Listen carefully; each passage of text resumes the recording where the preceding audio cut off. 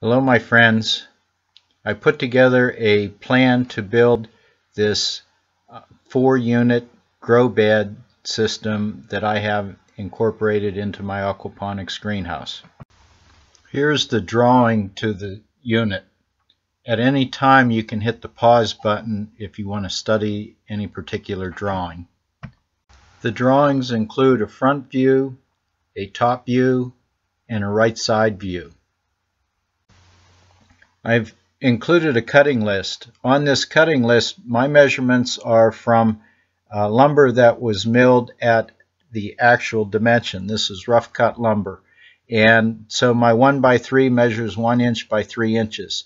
Now, the dimension that it will affect will be your horizontal cut. If you're using lumber from a lumber yard, you're going to have an 8-foot length to the grow beds. Mine is measuring 97.5 inches. If you're using the 3/4 inch dimension instead of the 1 inch, it should break out just about right at 8 foot. After selecting your stock and cutting to size, you assemble the top frame that holds the half barrels together. Here you can see I'm doing this in mass setup. You then assemble the leg framework. The horizontal support for the barrel is at a different height between the front and the rear. Remember this when inserting the barrel halves into the framework. Attach the legs to the upper framework. Attach a spreader between the front and the rear legs. You can see here in the foreground. The unit is now ready for the barrel halves to be placed into it. Notice here the legs are setting on concrete pads. The barrels are now cut in half. Notice the barrel in the front. The saw cut goes right between the threaded plugs. If the plug's in there, you can cut right through the plug. As you see here, I left the insert into the barrel. The top of the barrels are placed to the back of the framework. Secure the barrels to the frame with stainless steel screws. You can now attach the top cap work and paint the units.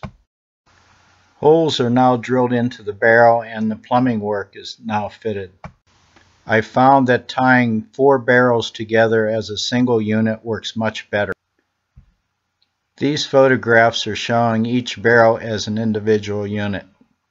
A 4-barrel unit can cut my water usage down by 1/4 and 1/4 the number of bell siphons to maintain. You can see I'm weighting my bell siphon down with a cut brick. This keeps the bell siphon from floating. Underneath the bell siphon is this P-trap drain. It takes air pressure from the bell siphon to burp this P-trap, and it creates a very positive siphoning action, and it's extremely reliable. This tube protects the drain that connects the barrels together. This is the interconnecting barrel drains and the bell siphon drain. You can see the plumbing connections underneath the barrels.